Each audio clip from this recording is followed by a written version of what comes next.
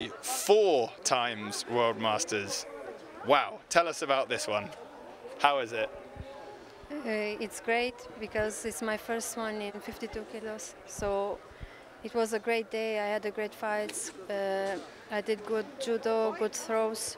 So I'm very happy to finish this year like this. So it feels great.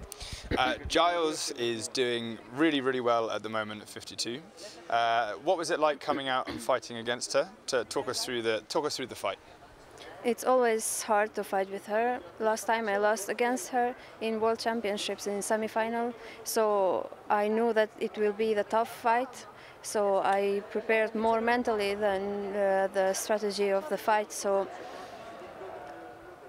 this time I win, but it doesn't matter that I will win all the time against her. She's a great judoka, and I think that we both deserve a place in the podium in Paris.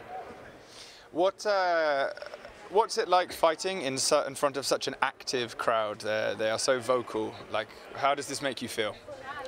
I like to fight in the too much crowded arenas. Today it was great. It was a great atmosphere.